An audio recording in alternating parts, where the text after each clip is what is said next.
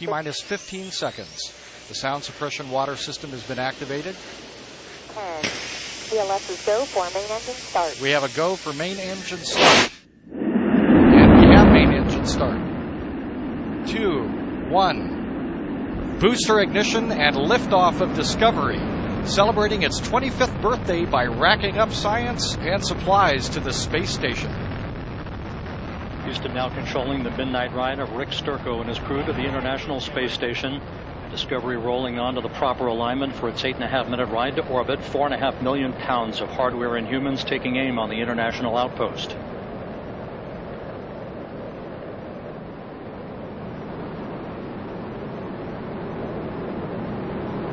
"32 seconds into the flight.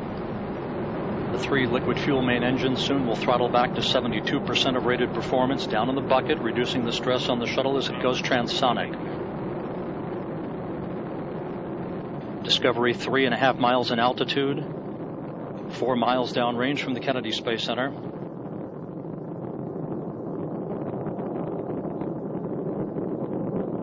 Standing by for the throttle up call now from Capcom Eric Bowe. Discovery. Copy, go ahead, throttle up.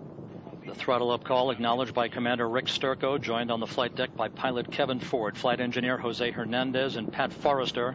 Seated down on the middeck are Danny Olivas, Christopher Fugelsang of the European Space Agency, and Nicole Stott, hitching a ride for 3 months on the International Space Station. 1 minute 30 seconds into the flight. All of Discovery's systems performing normally. 17 miles in altitude, 18 miles downrange from the Kennedy Space Center.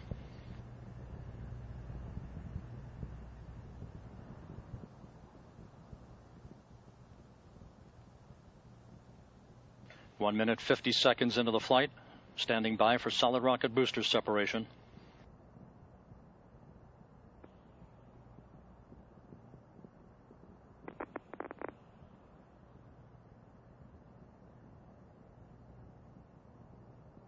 Booster officer confirms staging a good solid rocket booster separation. Guidance now converging. The onboard computers steering the shuttle for its precise path to the International Space Station.